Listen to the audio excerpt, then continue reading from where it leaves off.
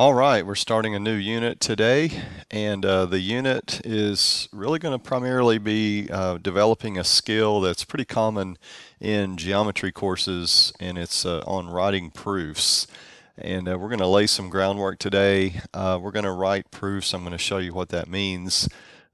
Today's proofs, as we just get started with this, we're going to utilize some information that hopefully we're already pretty familiar with, so that's going to make our proof writing a little bit easier. So we're going to gradually work into this skill and eventually be justifying writing some proofs that are more geometric in nature using some important information, or in other words, in some cases proving some things that are true using concepts that are not as familiar to us. So today hopefully will be pretty basic. I hope you'll really grasp what we're going to do in writing these proofs that are more algebraic in nature, and then we'll get a little bit deeper over the next few lessons into more geometric proof writing. So let's get started. We'll go to our next slide, and I'm going to make this bigger for you. And I hope these are familiar. These are called properties of equality that you probably touched on at some point in your math career, and at least I hope so. But if not, we'll hopefully put some definitions to what these properties say and how they're used, how they're going to be used in our proof writing. So the addition property says this: if we have two numbers a and b that equal each other, if a equals b, then we can add, as long as we add the same number to both, those two sums would be the same. That is the addition property in action. The subtraction property, of course, is very similar. If two numbers are the same, a equals b, two different numbers, then we can subtract a number from both. We apply these properties all the time when we solve algebraic equations, but maybe you've just never attached a name to them. The multiplication property says if a equals b, then a times c is equal to b times c. Division property, you can probably guess, if a is equal to b, then a divided by c is the same thing as b divided by c. All right, the distributive property we're pretty familiar with, I think. A is being multiplied times the quantity b plus c. If that's true, then AB is added to the product of AC. A basically gets multiplied times both of the terms. Substitution says if A equals B, then A may be replaced by B in any expression or equation. Okay, we'll look at that in a little bit. The reflexive property.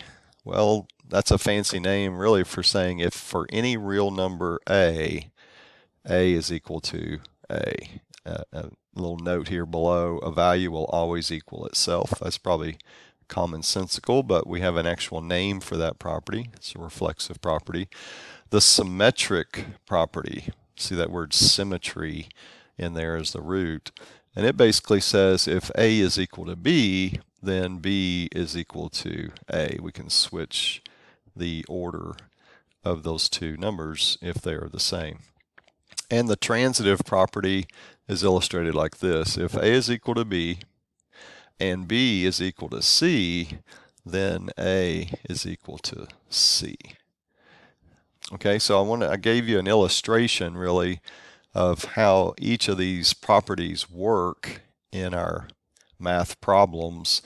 And now we'll just do a little exercise on looking at an expression and then write down the property that justifies the statement that's being made. Okay, so this number 1 says if k equals 3, then 3 equals k. That is an example of the symmetric property. Okay, number 2 says if 2x equals 14, then x equals 7. So obviously we did division on both sides, so that's called the division property. 10y equals 10y, and you may recall from up here, we said that that is an example of the reflexive property.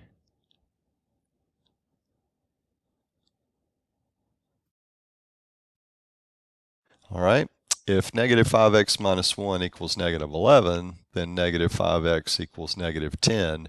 So to get from this statement to the next, we must have added 1 to both sides. So this is an example of the addition property.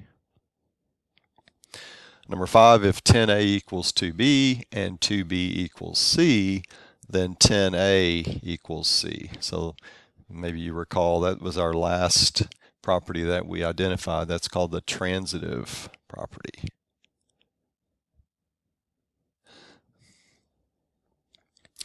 All right, moving right along. If negative 7 times the quantity n minus 4 is equal to negative 7n plus 28, what property is being illustrated here? And you probably recognized it. It's the distributive property. If 6y is 24, then 6y minus 3 is equal to 24 minus 3. That's the subtraction property. So we subtracted 3 from both of those numbers on either side of the equation. Remember, these are called properties of equality. So we perform an action and we still have equality after the action is being performed. If 10x plus w is 41 and w is equal to 1, then 10x plus 1 is equal to 41. So notice we replaced w with 1 because we were told that they are equal to each other. And so this is called substitution.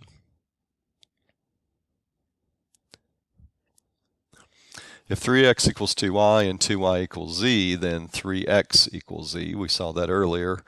That's the transitive property. If 7m equals 35, then 7m plus 4 is equal to 35 plus 4. Pretty obvious that that's the addition property. If negative 2c equals 18, then 18 is equal to negative 2c, and we saw that earlier. That's the symmetric property. Kind of like they make mirror images, symmetry. You can, if you fold on, like in our shapes, if we have symmetry, we can fold on a line of symmetry, and these two parts would match each other after you did the folding. Okay, given 3x squared plus 1, if x equals 5, then 3 times 5 squared plus 1 is going to be equal. All we did, really, since we were told that x equals 5, we replaced x with 5, and that's what substitution tells us. If m equals 2, then 8m is equal to negative 16. That's the multiplication property. We multiplied by 8 on both sides. So 5x plus 8x is equal to x times the quantity 5 plus 8. That is the example of the distributive property.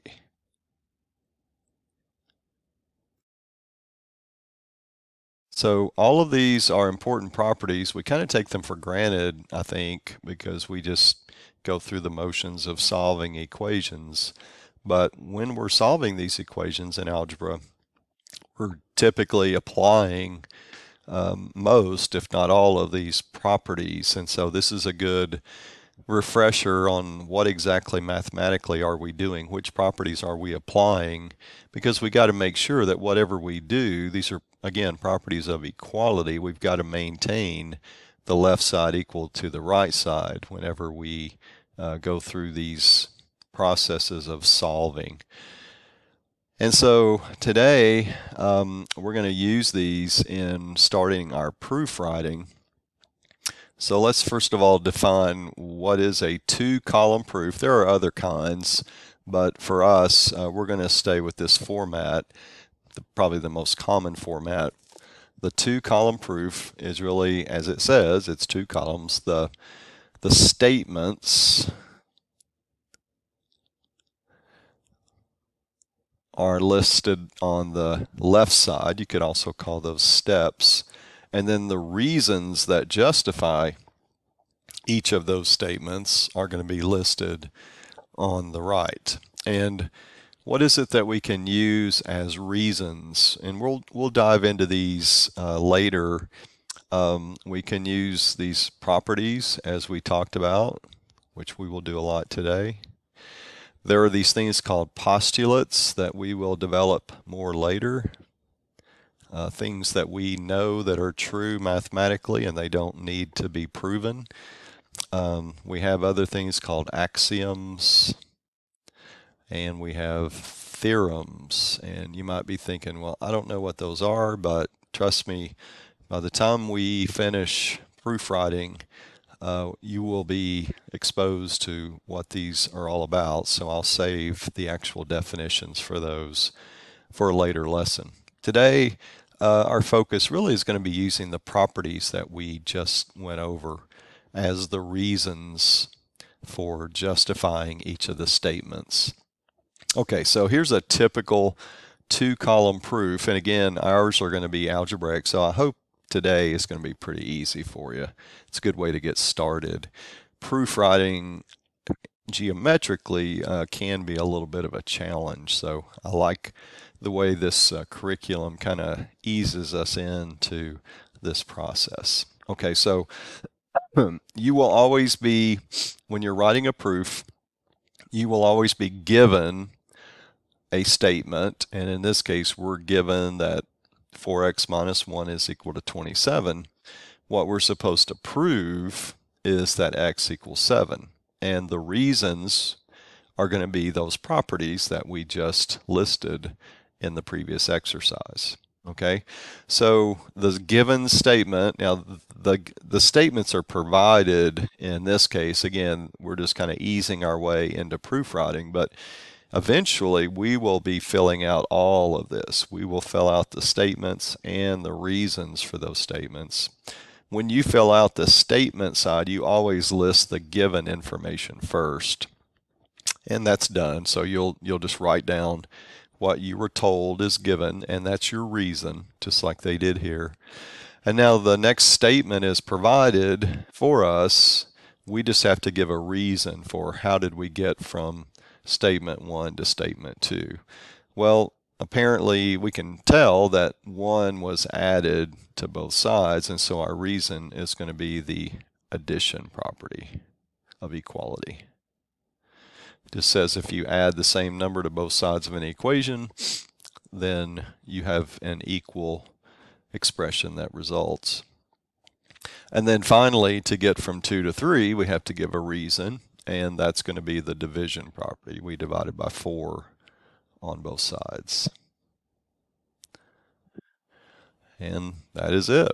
That's example number 1. All right, we'll try example number 2. Again, they did this for us. Eventually we'll do this ourselves. We will always, the first line of our statement will be the given, and you just write in that it is given. We have to give a reason on how we got from step 1 to step 2. So from 1 to 2, it looks like we applied the addition property again. Although I just noticed that in this curriculum, looks like we have an error.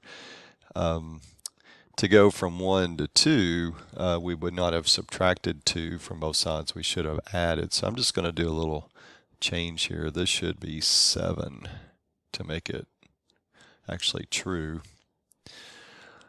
So we're just going to detour a little bit from what this curriculum is showing because there's an obvious mistake. So we would say that this is the addition property.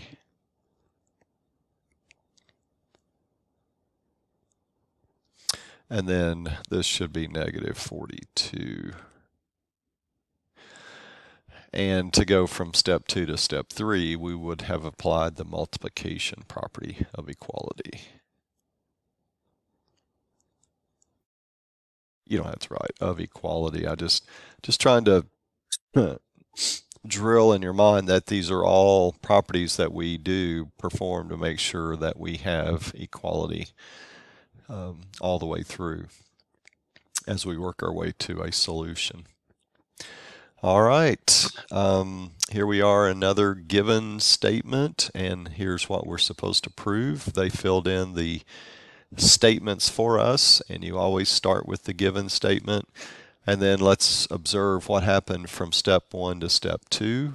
And you probably recognize that that was an application of the distributive property. From step 2 to step 3, what would we say is our justification for that? It looks like they have applied the subtraction property to get from 2 to 3. They subtracted 27 from both sides, so we would say the subtraction property of equality. And then to get from step 3 to step 4, they had to have applied the division property of equality. All right, so working our way through some more examples to get you ready for your assignment. Here's our example number 4. Once again, we're eventually going to get to where we're going to write in all the statements, but just kind of easing our way into this. So the first, the given statement is provided, and then we just have to say, justify how we got from step 1 to step 2. And it looks like we subtracted 6x from both sides. So that is an illustration of the subtraction property. All right, to go from step 2 to step 3, we added 17 to both sides of the equation. So that's the addition property. To go from step 3 to step 4, we have to justify what happened there mathematically, and that's the division property.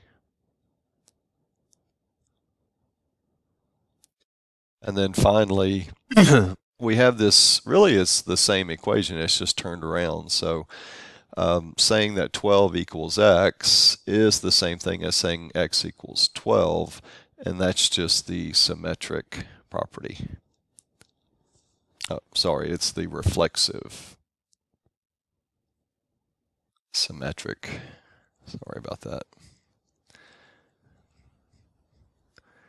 Reflexive is if it just says a equals a, or any number equals itself. Okay, so number 5, getting a little longer. Here's our given statement, and we have to prove this final answer, justifying really. You can think of, and this will help you as we get into geometric proofs later, really these are just justifications on how we got from one step to the next. So from 1 to 2, what property is being illustrated, and hopefully you see that that's the distributive property. Excuse me. All right, and let's see what happened from 2 to 3. Negative 7x plus 4x is negative 3x. So do you notice these properties of equality involve we're doing something to really both sides of an equation to make them equal. Now, in this case, from 2 to 3, all we did really was combine like terms. And so whenever that happens, you're just going to say simplify. And we simplified by combining like terms. Okay, now we move into actually performing a property of equality. We added or subtracted 12x from both sides of the equation.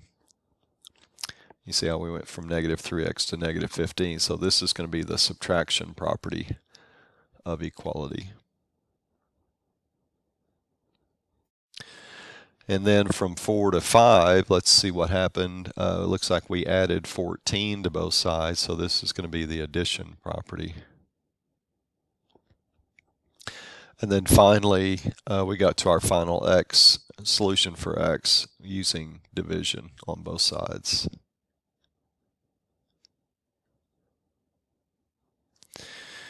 All right, and got a few more examples here. Do you notice now the statements are not given? So now we're kind of on our own to fill in everything, and this is more realistic with the type of proof writing that we will be doing eventually when we get to geometric proofs later on. So the first thing you always do is put down what's given. That's always going to be a provided statement. And you basically have to outline, detail how you got from here to here. And so we'll put given. Okay, well, just think about what you normally would do to solve for x. And you would say, my next line would say 3x is equal to negative 15. And that's utilizing the subtraction property of equality. The next move would be dividing 3 on both sides, and that's actually going to get us to what we were supposed to prove, and that was utilizing the division property of equality. All right, and we have this next proof. Starting here with this statement, let's prove that x equals 4. So you'll just write down whatever is given and state that it's given. That will always be line number 1 in these 2-column proofs. And then let's work our way through this. We need to remove grouping symbols, so we're going to apply the distributive property of equality. These two expressions are the same. I should be numbering. Sorry about that.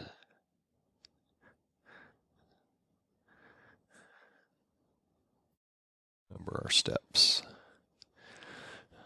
All right, so step 3, I'm going to add 18 to both sides of this, and that's going to give me 2x equals 8, and I'm going to state the reason for doing that mathematically is the addition property of equality. And then finally, I will divide by 2 on both sides, and we end up with what we were supposed to prove, and this is the division property. Okay, so you're getting a good taste, probably an easy taste of what proof writing is all about. And we got a few more here, and then this will wrap up our examples, and hopefully this will prepare you for your homework assignment. Okay, so number 8, we'll put down our given statement.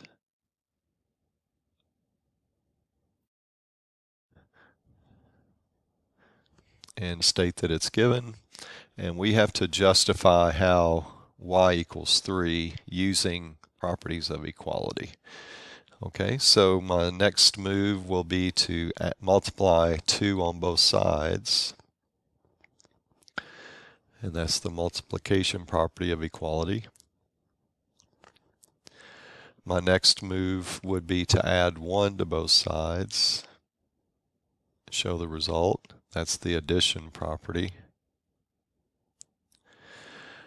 And then finally, I would divide by 5 on both sides, and that's the division property of equality.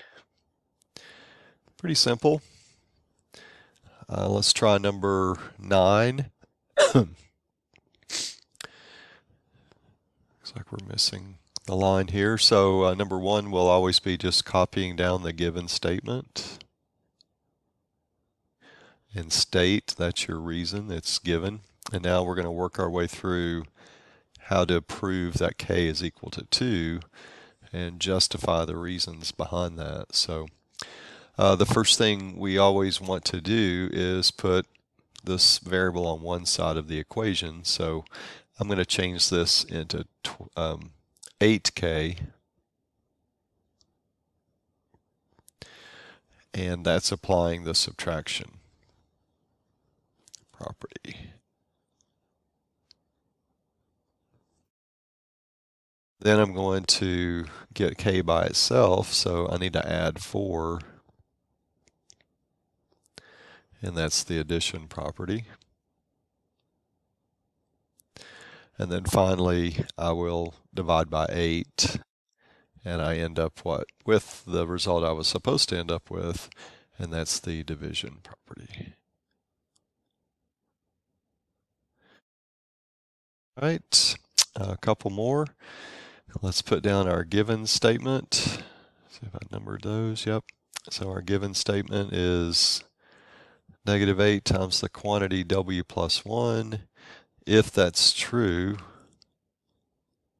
then prove that w equals 14. So here's my given statement, and now let's work through the final proof that w does equal 14, justifying our steps using properties of equality. All right, so first thing I will do is remove grouping symbols by using the distributive property.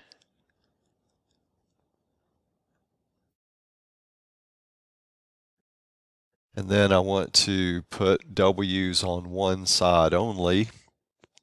I use the expression in algebra to kill the little one. Thinking about these two w terms, the smallest is -8w, so I'm going to add 8w to both sides. And so that's an application of the addition property. And then once again, trying to get w by itself, I'm going to add 50 to both sides. Once again, that's the addition property. And then finally, I get 14 equals w, division property. And I don't have an extra line here, but just so you can see, they want us to say w equals 14. So I can say that using the symmetric property.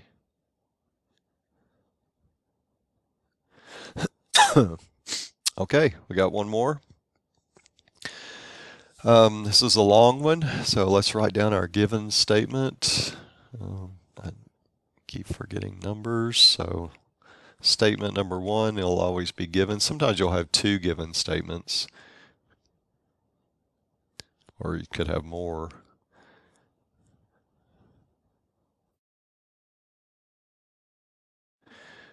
All right, that's given, and we're supposed to prove using properties of equality that x equals -9. So my first move here is to remove grouping symbols by performing the distributive property. So I'm distributing -2. Here I'm distributing -1. And so the justification for that step is distributive property.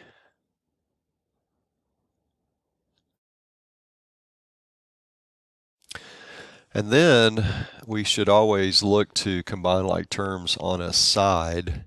So 14 minus 16 is -2. So the left side becomes -2x minus 2. The right side becomes positive 2x plus 34.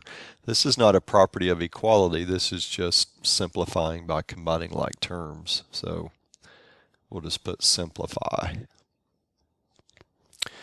Okay, and we want to get x terms on the same side, so I'm going to add 2x to both sides. So this is the addition property. Then I'm going to subtract 34 from both sides. subtraction property. And then finally, I'm going to divide by 4 on both sides. Division property. And I'm not sure this is really necessary, but I like to do it exactly the way that's shown. So I'm just going to turn that around and say that this is the symmetric property. Okay, I think that's all your notes examples. And so I hope this prepares you for the homework assignment, which will be very similar to this. And if you have any questions, let me know, and I'll see you next time.